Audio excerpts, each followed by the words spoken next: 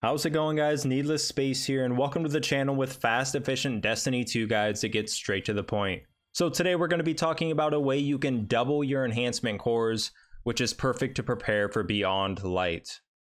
Perfect.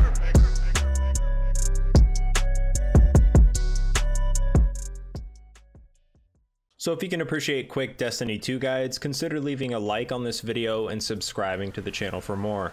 So this method that doubles your enhancement cores is perfect because Beyond Light is right around the corner, and pretty much all die-hard players are just in the phase of gathering up materials to prep for the next expansion. And in order for this to work, you are going to need some enhancement prisms, and now is the perfect time to farm these out because we are able to get double the rewards from Nightfall ordeals. Now the way this works is you'll take a blue piece of armor which will drop at 5 energy. If you don't have any blue pieces of armor, you can get them by doing just about anything. You get quite a bit from doing PvP activities, but really just do whichever activity you enjoy most and you're likely to get some to drop.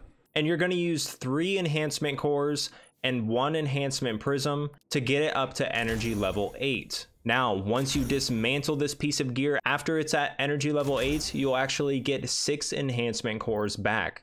So really all you're doing here is spending 1 enhancement prism and doubling 3 of your enhancement cores. I know this video was a short one, but I just wanted to give you guys a heads up so you can knock it out as quick as possible.